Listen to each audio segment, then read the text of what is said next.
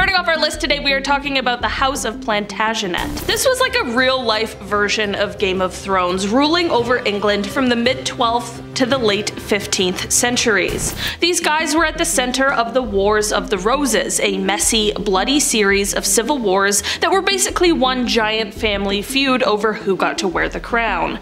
The family split into two main factions, the Yorks and the Lancasters. Think of them as the ultimate sibling rivalry, but instead of fighting over who gets the remote, they battled it out for the English throne. This internal family drama wasn't just a couple of minor skirmishes, it was a full-on warfare that threw England into chaos for decades.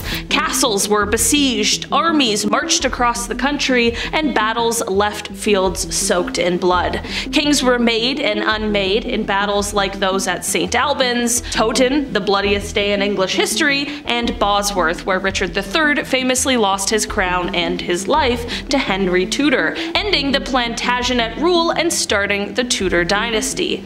But the family were more than just their civil wars. They were a complicated bunch with a knack for political maneuvering, backstabbing, and dramatic public displays. They built some of England's most famous castles and were responsible for significant legal reforms. But let's be honest, they're mainly remembered for their spectacular fallouts and the way they turned sibling rivalry into a national sport. Their legacy is a story of power, betrayal, and the high cost of the throne, painting a vivid picture of medieval monarchy in all of its brutal glory. Next, we are talking about the Tverdieva family. In Stavropol, Russia, there was a family that turned their lives into a real-life horror movie. Meet the Tverdieva family, led by Inessa and her husband Roman, along with their daughters Victoria and Anastasia. This family wasn't just your average family next door. Over 6 years, starting as early as 2007, they embarked on a terrifying crime spree across the region. Inessa, a former nursery school teacher, and Roman, a dentist, led their family into a very dark world of crime, robbing, and eliminating anyone who got in their way. The family's method was chilling. They used camping trips as a cover to scout for their next victims, ranging from police officers to innocent travelers. Their most notorious crime was the brutal attack on the Chudakov family, where they mercilessly ended the lives of the family, taking trivial items while leaving more valuable assets untouched. This family of serial killers showcased a bizarre mix of domestic life and ruthless criminal activity, making them one of the most disturbing families in recent history. Their reign of terror ended in 2013 when they were finally captured, revealing a cache of weapons and stolen goods. Next, we are talking about the Kelly family. Back in 1887, the Kelly family ran a seemingly innocent inn in Kansas, a place that promised rest for cattle ranchers and travelers trekking across the dusty plains. Led by William Kelly along with his wife Kate, their son Bill, and daughter Kit, this family wasn't just serving up hospitality. They had a very sinister side that turned their homely inn into a deadly trap.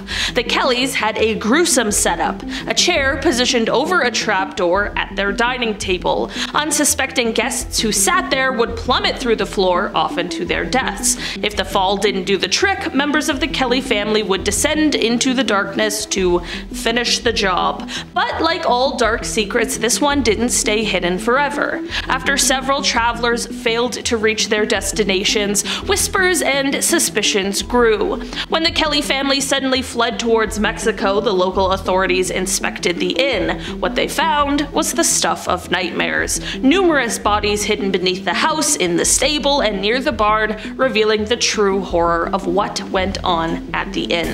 Legend has it that a furious posse caught up with the Kellys, and in a swift, brutal act of frontier justice, the family finally met their end. Next, we are talking about the Staffelbach family. In the rugged and wild heartland of Kansas, there once lurked a family that could give any horror movie a run for its money. Led by the matriarch Nancy Staffelbach, this family wasn't just running a brothel, they were running a death trap. The nightmare is believed to have started when her sons, Ed and Mike, lost control and, in a violent violent fit of rage, took the lives of 2 women who were living at their brothel. But they didn't stop there. The Staffelbacks turned their establishment into a macabre business, robbing and taking the lives of many of the unsuspecting souls who wandered in looking for some company. While the law only managed to pin one crime against a miner whose body was unceremoniously dumped in a mine shaft on the family, whispers and rumors suggested that the Staffelbacks might have been responsible for up to 50 deaths. The true extent of their gruesome spree remains buried in history, but the chilling legacy of Nancy and her sons serve as a dark reminder of the evil that can fester behind closed doors, turning a simple house into a den of death and despair. Next, we are talking about the Murdoch family. A long-standing pillar of South Carolina's legal scene, this family turned from being revered into reviled as their saga unfolded like a Southern Gothic tale dripping with scandal and tragedy. Starting in the 18th century, the Murdochs were a force in the Low Country, dominating the judiciary for nearly a century. 3 generations of Randolph Murdaws consecutively held the post of circuit solicitor from 1920 to 2006, earning the 5-county area the name Murdoch Country. Yeah.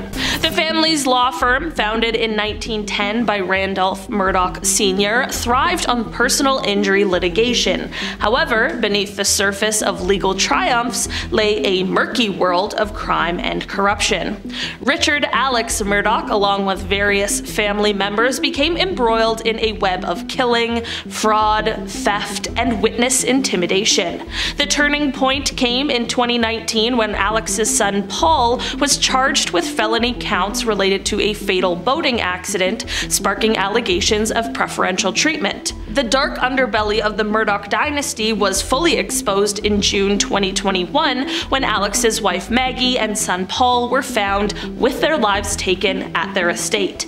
Alex was later charged with the crime, and in 2023 he was found guilty, receiving 2 consecutive life sentences without parole.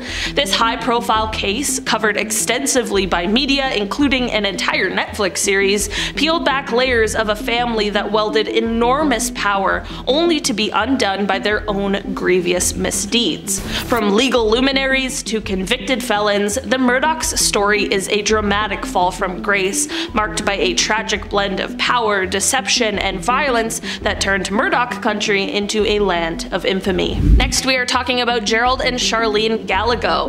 Between 1978 and 1980, Sacramento, California was the hunting ground for a notorious couple who embarked on a terrifying crime spree, leaving a trail of horror behind them. Gerald and Charlene were a deadly duo who kidnapped women, turning them into their captives and subjecting them to unspeakable horrors before brutally ending their lives.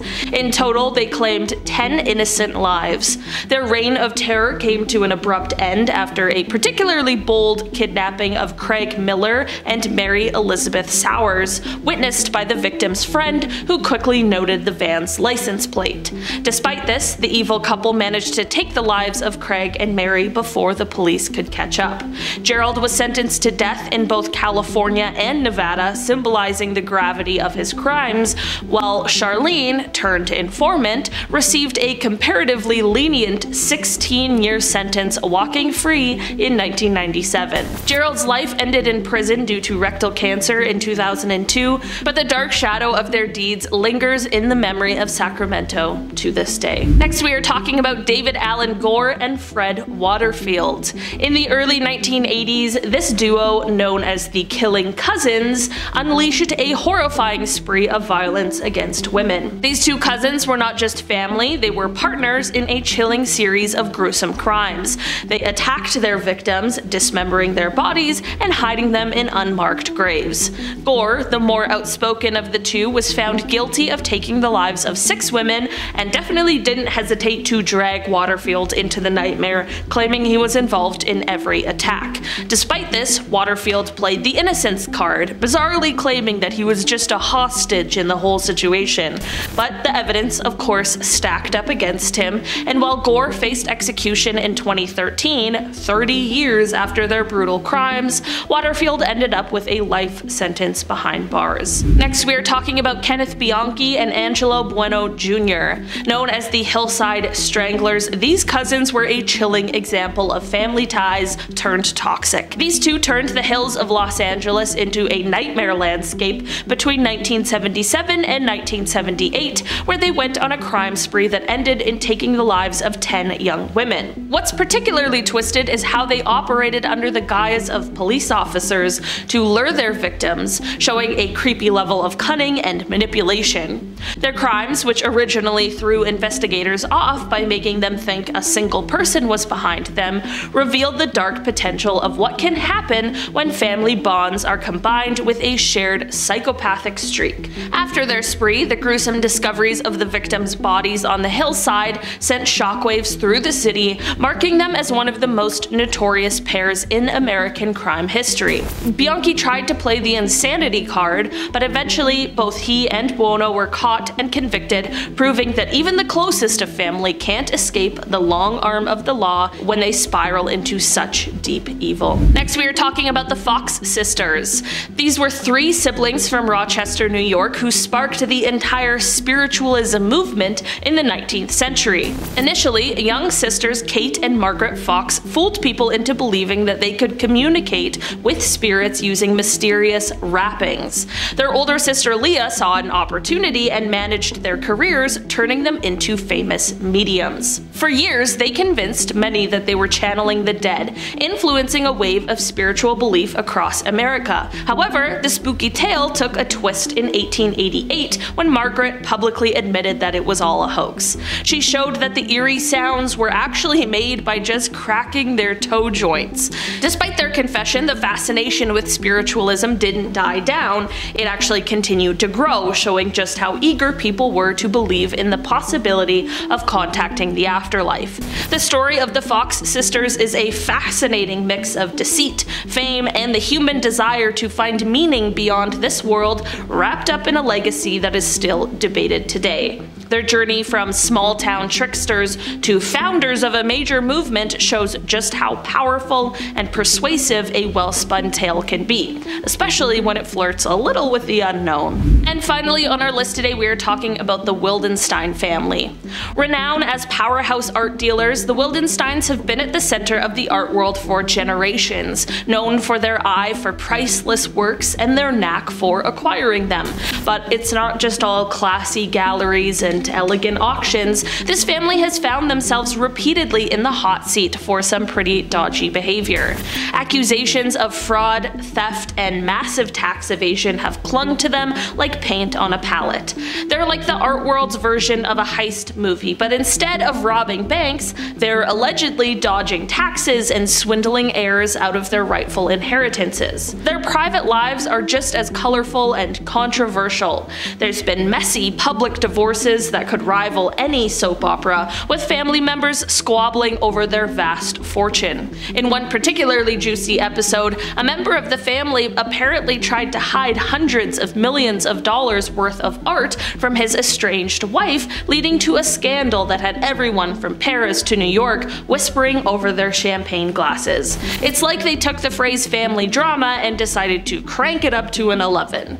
With the Wildensteins, it's not just about selling art, it's about mastering the art of scandal. Starting off today, we are talking about the Harp brothers. Micah Big Harp and Wiley Little Harp were notorious outlaws who roamed the American frontier in the late 18th century, earning the grim title of America's first documented serial killers. These brothers were a brutal duo who left a bloody trail across Tennessee, Kentucky, and Illinois, claiming the lives of at least 39 people. Their crimes weren't just about the body count, they took a very dark pleasure in the cruelty of their methods, often harming their victims in ways that sent shockwaves of horror through the communities they terrorized. Beyond their savage crimes, the Harps were also known for their thievery and for setting fires to cover their tracks or create diversions. Their reign of terror came to a gruesome end when they were finally captured, but their tales of brutality lived on, painting them as a sort of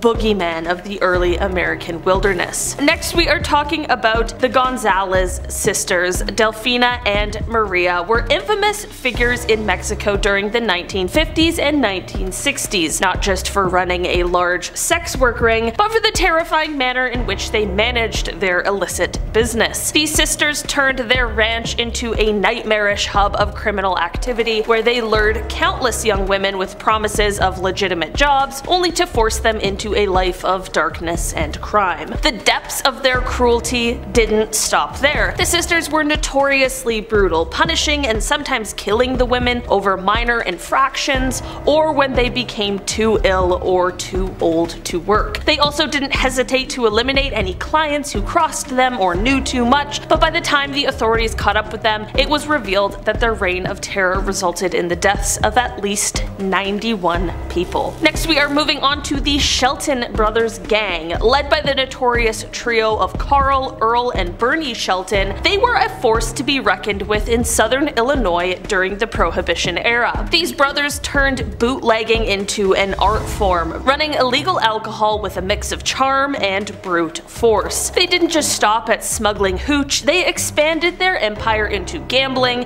and weren't shy about knocking out the competition, literally. Their battles with rival gangs were like the stuff of legend, featuring high-octane shootouts and dramatic bombings, but the Sheltons were also very savvy political operators. They knew that a little influence could go a long way, so they cozied up to local politicians to shield their operations from the law. Whether it was bribing officials or intimidating enemies, they had a hand in shaping the political landscape to suit their needs. Their blend of criminal cunning and entrepreneurial spirit made them a powerhouse during one of America's most tumultuous times, and their legacy is a wild chapter in the history of the American Midwest's underworld. Next, we are talking about the DeMeo crew, an infamous arm of the Gambino Mafia family. They were the epitome of ruthless efficiency in New York City's underworld during the 1970s and the 1980s. Led by the notorious Roy DeMeo, this gang was feared for their brutal tactics and cold-blooded efficiency. They weren't just your average mobsters. These guys turned crime into a gruesome art form, specializing in a method they dubbed the Gemini method, which involved taking the lives of their victims, then systematically dismembering them to dispose of the bodies more effectively. Unsettling. It's believed they were responsible for up to 100 of these gruesome crimes, leaving a trail of terror across the city. Their operations weren't limited to eliminating rivals or unfortunate snitches. They dipped their bloody hands into various mafia enterprises, from car theft rings known as the car theft capital of the world to substance trafficking and loan sharking. Next, we are talking about the Sackler family, owners of Purdue Pharma. They are often seen as the face of the opioid crisis that has ravaged communities across the United States. They made their fortune from OxyContin, a powerful painkiller that became a blockbuster drug thanks to aggressive marketing and sales tactics. Despite its effectiveness for pain relief, OxyContin also became infamous for its addictive qualities, a fact that many accuse the Sacklers of deliberately downplaying to boost sales. As the death toll from opioid overdoses soared into the hundreds of thousands, the family found themselves in hot water, facing a barrage of lawsuits from states, cities, and individuals claiming Purdue Pharma's practices contributed significantly to the epidemic. The Sacklers saga is a very complex mix of medical innovation, corporate greed, and a public health disaster, leaving a legacy mired in controversy and a nation grappling with the consequences of addiction. Next, we are talking about the Duvalier family. Led first by Francois Papa Doc and then led by his son Jean-Claude Baby Doc. They dominated Haiti from 1957 to 1986, and their reign was nothing short of a horror movie come to life. Papa Doc, a former doctor turned dictator, used his private militia, the Tonton Macoute, as a tool of terror. These guys were aptly named after a boogeyman from Haitian folklore, but their horror was unfortunately very real. They enforced Papa Doc's rule through torment, kidnappings, and the disappearance of anyone who whispered a word of dissent. When Papa Doc passed away, his son Baby Doc took over and the nightmare continued. Under their rule, Haiti was stripped of its wealth, with the Duvaliers living large while the country plunged into poverty and chaos. Their legacy? A lasting shadow of fear and corruption that still darkens Haitian politics. It's a stark reminder of how absolute power can corrupt absolutely, leaving a nation to collect the the pieces long after they were gone. Next we are talking about the Rajneesh family, or the followers of Bhagwan Sri Rajneesh, who later rebranded himself as Osho. They were more like a tight-knit cult than a traditional family. In the early 1980s, this group set up a commune called Rajneeshpuram in the wilds of Oregon, creating a mini-city complete with its own airport, malls, and police force. Their goal? To live out the spiritual leader's vision of a utopian society. However, of course, things took a dark turn when they attempted to take over the local government in Wasco County. Under the directive of Ma Anand Sheela, Osho's fiery personal secretary, the Rajneeshis hatched a plan to win a county election by incapacitating the local voter base. In a shocking move, they spread salmonella bacteria on salad bars in 10 local restaurants, sickening over 750 people in one of the largest bioterror attacks in US history. But their scheming didn't stop at biological warfare. I guess that just wasn't enough. They were also caught engaging in a slew of other illegal activities, including immigration fraud, wiretapping, and even plotting assassinations to silence their critics. Next we are talking about the Moran family. They were central figures in the gritty and blood-soaked drama of Melbourne's Gangland Wars, a series of brutal conflicts that rocked Australia's underworld in the late 90s and the early 2000s. Led by the tough-as-nails patriarch Louis Moran and his sons Mark and Jason, this family was deeply entrenched in the drug trade, living a life that mixed the glamour of big money with the grim reality of urban warfare. Their world was one where loyalty was under constant test and where any moment could erupt into violence, often leading to gruesome crimes as a tool for solving disputes and silencing rivals. The Moran saga of crime and retribution didn't just make headlines, it actually inspired the hit TV series Underbelly, which really pulled back the curtain on their lives with a mix of true events and also a little dramatic flair. This show gave viewers a front row seat to the high stakes and fatal twists of Melbourne's criminal depths, portraying the Morans not just as cold-hearted gangsters, but as complex characters navigating a deadly game. Their story is a chilling reminder of how deeply crime can run in a family and how it can spiral out into a community, leaving a legacy of fear and fascination in its wake. Next we are talking about the Gucci family. While not criminally evil in like the traditional sense, like maybe some of the others we've spoken about today, the Gucci family's saga reads like a script from a dramatic, high-fashion thriller complete with betrayal, opulence, and a dash of cold-blooded crime. This illustrious Italian family, known worldwide for their luxury fashion brand, has found themselves in the headlines for far more sinister reasons. Maurizio Gucci, the charming but embattled grandson of the founder Guccio Gucci, met a tragic end in 1995 when he was gunned down in Milan. The mastermind behind his killing was none other than his glamorous ex-wife, Patrizia Reggiani, who was dubbed the Black Widow by the press. She hired a hitman to kill Maurizio after their divorce, reportedly unhappy with his handling of the family fortune and his plans to marry another woman. This shocking act was the culmination of years of family infighting and luxury living gone awry, where the quest for control and the Gucci empire led to a series of disputes, legal battles, and financial missteps. As the Gucci family's dirty laundry aired in public, the world watched a real-life drama that overshadowed the brand's glossy image, showing that even in the world of high fashion, the price of greed and heartbreak can definitely be deadly. And finally on our list today we are talking about the House of Habsburg. This was like the ultimate European royal powerhouse, ruling over the Holy Roman Empire, Spain, and Austria for hundreds of years. They were super influential, but they had a very strange way of keeping power within the family. They just married their own cousins. Lots of intermarriage to keep the dynasty pure, but this led to some very serious problems. The most notorious was the Habsburg jaw, a jutting jawline that was so pronounced in some family members that they had trouble speaking and eating. The most extreme case was Charles II of Spain, a guy whose health and mental abilities were so affected by these genetic issues that his reign is often cited as a major factor in the decline spine of the Spanish Empire. He was known as the Bewitched because of his various ailments and how they affected his rule. The poor guy's health was a total mess, and since he couldn't produce an heir, his death marked the end of the Habsburg line in Spain.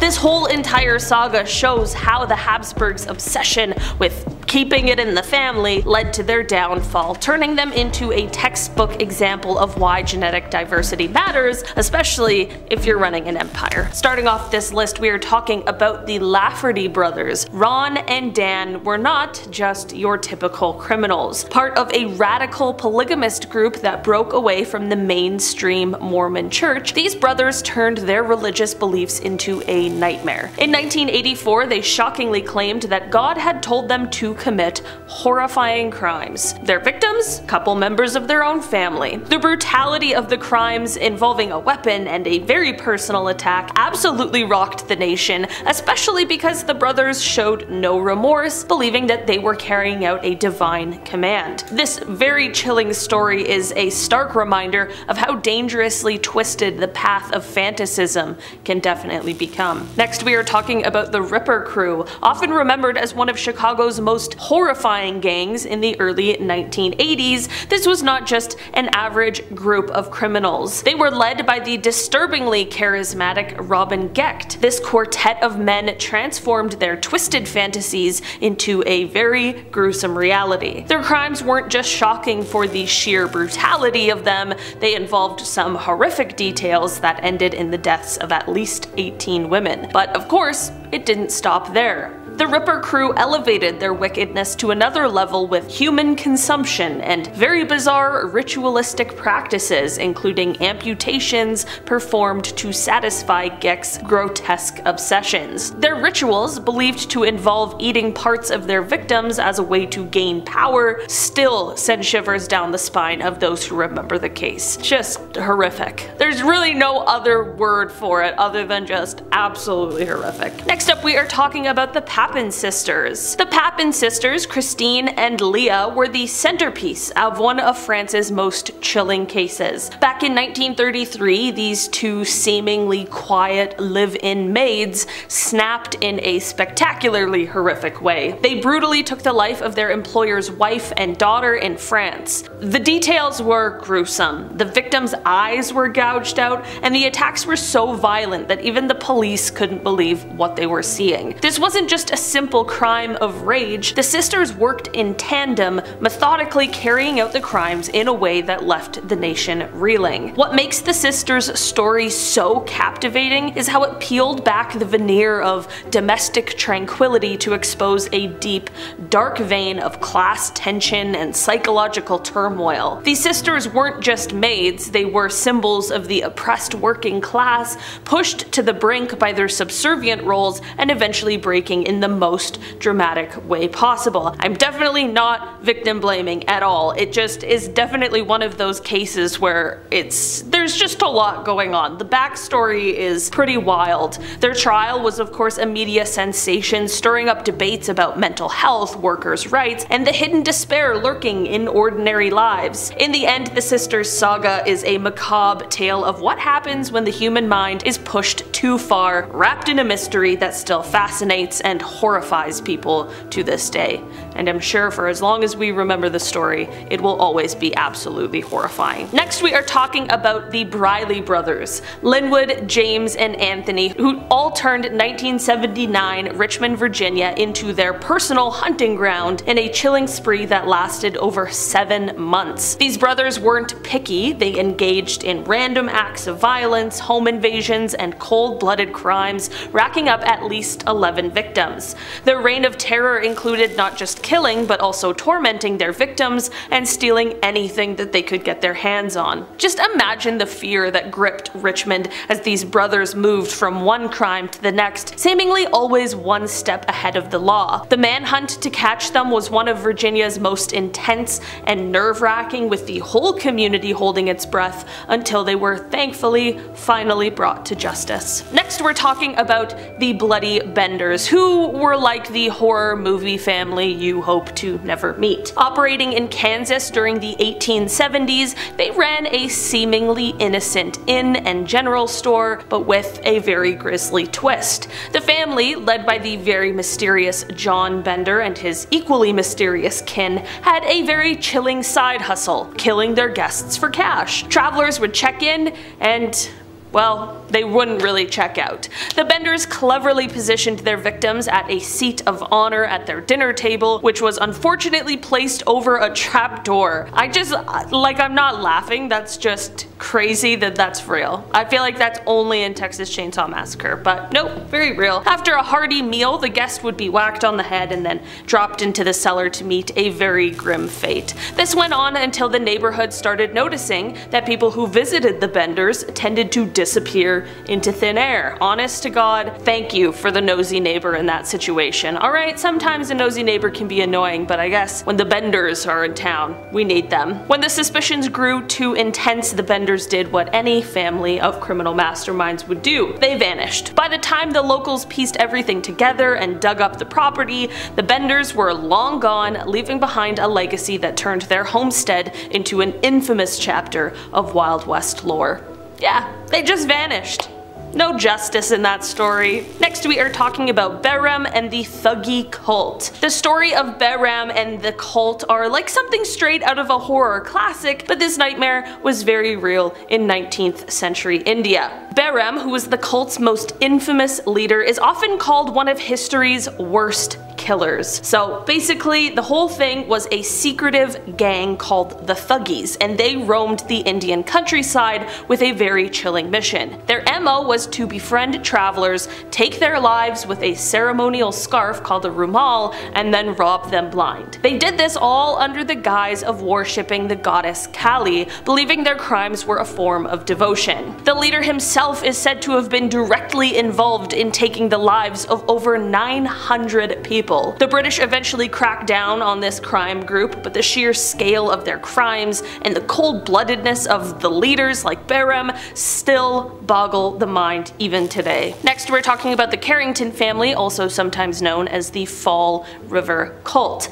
In the late 1970s, the quiet town of Fall River, Massachusetts became the backdrop for a horrifying series of events. Carl Drew and Robin Murphy, two seemingly ordinary individuals, actually led a satanic cult that included members of the Carrington family. This dark and twisted group was involved in the brutal, ritualistic killings of 3 women, shocking everyone with the level of violence and the satanic practices involved. The crimes were not just gruesome, they were carried out with a ceremonial cruelty that suggested that they were more than mere killings. They were actually rituals meant to honor some nefarious unseen force. As the cult continued their sinister activities, the local community lived in fear, and the mysterious aura surrounding the Carrington family grew. Details emerged of rituals, sacrifices, and an unsettling belief in dark powers, painting a picture of a family caught in the grip of something truly evil. This saga of brutality, mysticism, and mayhem left an indelible mark on Fall River, turning the Carrington family into a name synonymous with one of the most disturbing chapters in the town's history. Next we are talking about